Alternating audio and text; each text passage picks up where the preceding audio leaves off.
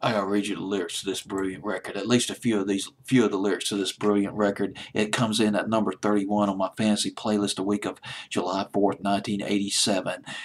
Vernon, meet me when the boat lands. Keys to the MG will be in his hands. Adjust to the driving and I'm on my way. It's all on the right side in Montego Bay. Come on, see me, La. Come see me, Montego Bay. In Gillian, meet me like a brother would. I think I remember, but it's twice as good. Look how cool the rum is from his silver tray. I thirst to be thirsty in Montego Bay. It goes into the chorus, and then I lay on a lilo till I'm lobster red.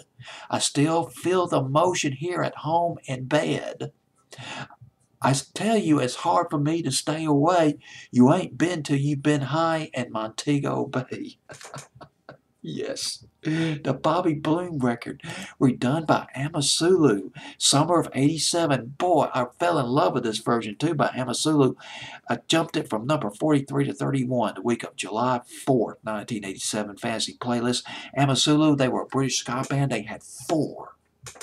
Amasulu had four top 20 hits in England. Their biggest one was Too Good to Be Forgotten. That was in 1986, a remake of a Shy record.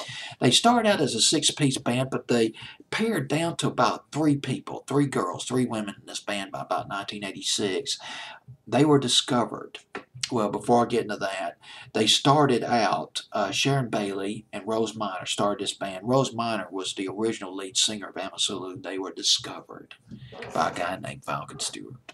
Falcon Stewart, the manager, former manager of Adam and the Ants, Stand and Deliver, Ant Music, all the British classics back in 1981, the war paint that Adam and the Ants wore, the flamboyant costumes. Man, it was such a cool band.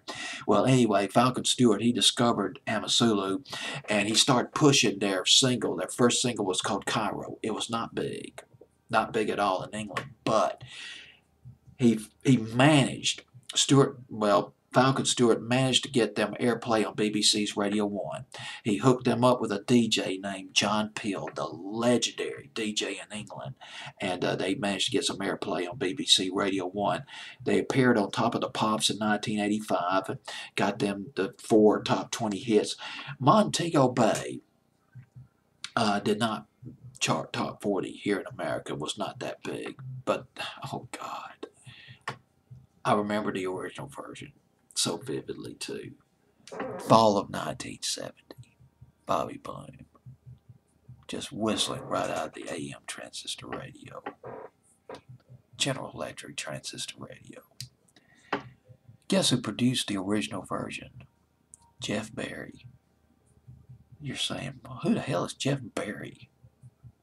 Well, Jeff Berry, along with Ellie Greenwich, wrote some of the great girl group classics in the early 60s. Danny Kiss Me, Do Thou Run Run, and with Shadows Morton, Jeff Berry and Ellie Greenwich wrote Leader of the Pack. It doesn't stop there. He hooked up with Andy Kim, Jeff Berry did. Jeff Berry and Andy Kim, they wrote Sugar Sugar, Jingle Jangle, Who's Your Baby, Sunshine, all those hit records by the Archies, they wrote them. Jeff Berry did. This guy had some major, had a resume and a half by the time he got to producing Bobby Bloom's Montego Bay. He co-wrote it as well. That's all I got to say. Here it is. Amasulu were there. The thing about Amasulu, they sound a lot like Bananarama.